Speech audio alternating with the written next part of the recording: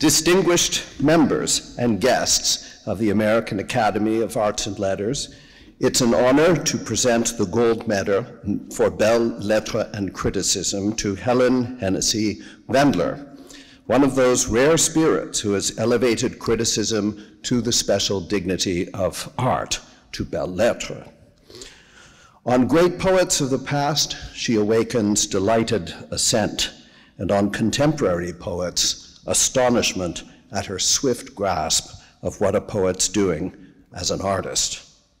To all for whom poetry is a necessity of life, Helen Vendler has been a beacon of good sense carried forward at the level of genius. In her 2001 Haskins lecture for the ACLS, Helen Vendler quotes Joseph Conrad on that mysterious, almost miraculous power of producing striking effects by means impossible of detection, which is the last word of the highest art. Finding that source of aesthetic truth in the last word of the highest art has always been Helen Vendler's proud calling, as in her landmark study of George Herbert, which prefers this subtle artist of our inner states to the hectic and theatrical John Donne. She also reveals high intellectual adventure, where appearances are of deceiving simplicity, as when, in her stupendous explication of Shakespeare's 154 sonnets, time's best jewel is not the beloved's natural beauty, but rather its carbonized allomorph.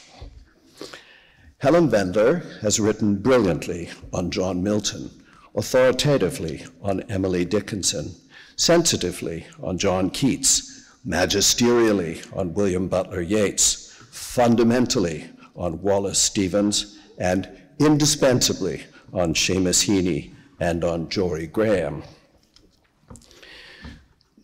The most challenging English language poets of the past century have been Americans, many of them inheritors of Wallace Stevens, whose long poems Helen Vendler pioneered in On Extended Wings.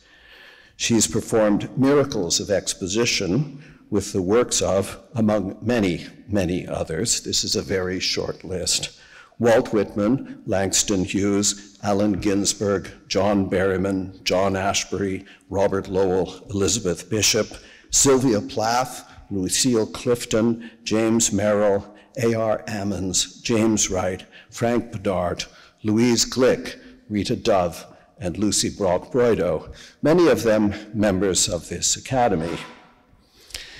Helen Vendler once quoted Czesław Miłosz to the effect that every achieved poem is a symbol of freedom. This is rarely true of criticism, but it's always true of hers. And now to the Academy's official citation, which reads, over the course of her brilliant career, Helen Hennessy Vendler has demonstrated with conviction and sense how best to read poetry as a high and unique art. Her remarkable lucidity in examining the difficult, often elusive ways by which poems achieve meaning, especially how syntax shapes poetic argument, in such diverse poets as Shakespeare, John Keats, Emily Dickinson, and Wallace Stevens, is unparalleled. As our foremost critic of poetry, she has helped create discerning enthusiasm for the work of some of our greatest contemporary poets. Members of the Academy, I am honored to accept this gold medal on behalf of my friend Helen Hennessy Vendler, who has written these brief words of acceptance. So now I'm going to read Helen Vendler's words of acceptance. To today's audience, I truly wish I could be with you, but my health, to my regret, doesn't permit it. To the Academy, my heartfelt thanks for this great honor. To my friend and Harvard colleague, Gordon Teskey, who has taught me so much about long-form poetry, I thank you for not only agreeing to present the gold medal, but also for voicing my thanks, testifying to the wonder of lyric poetry and explaining my efforts to better understand its motives and structures. I thought I might briefly talk of what brought me to lyric poetry. My teacher, mother, had been banished from the classroom by state rules demanding the dismissal of women after their marriage. Unhappy at home, she recited aloud to us canonical poems from her anthologies, while my bilingual teacher father compelled my sister and me to learn after school Spanish, French, and Italian. In my Catholic schools, we were studying Latin and singing year-long the Latin liturgy and Latin hymns. My parents' insistence on a Catholic college led to my leaving the ideology-driven English major in favor of uncorrupt chemistry, which introduced me to the pervasive molecular and structural patterning in nature, giving me a lifelong interest in original structures. When I wrote from Belgium to inquire about the PhD program at Harvard, I was told by return mail that I was not a suitable candidate. I therefore spent a year with informal graduate student status at the hospitable English department of Boston University and was then admitted to the Harvard PhD. In both places, I found inspiring and sympathetic teachers, which at Harvard were all male, some prejudiced against women, some not. Several of them sponsored me as generously as they sponsored their male students, and I am still grateful for their liberal kindness. I was too passionately engaged with the forms and rhythms of verse to read novels and non-poetic dramas with any patience. I wrote verse myself from age 6 to 26, always disappointed in the results.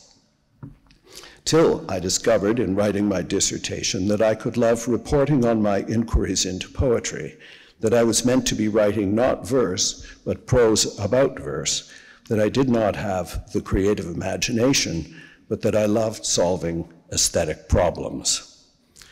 When I came to Harvard, the dean, recognizing the indifference to serious poetry in the schools, asked me to construct a poetry course for students not concentrating in the humanities.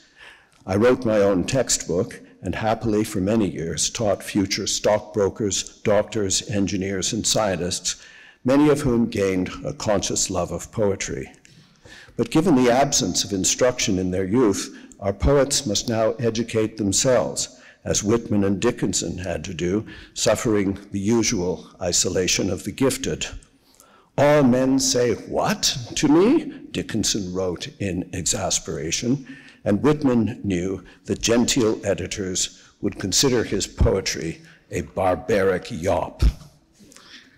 Even so, both poets left us works of genius, in many ways traditional, but also entirely original in their subversions of tradition.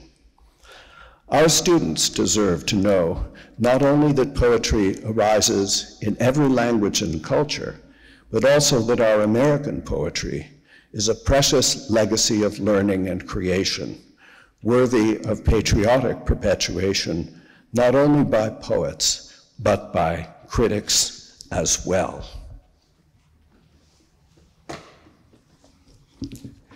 So I hold this up without opening it, lest it fall out.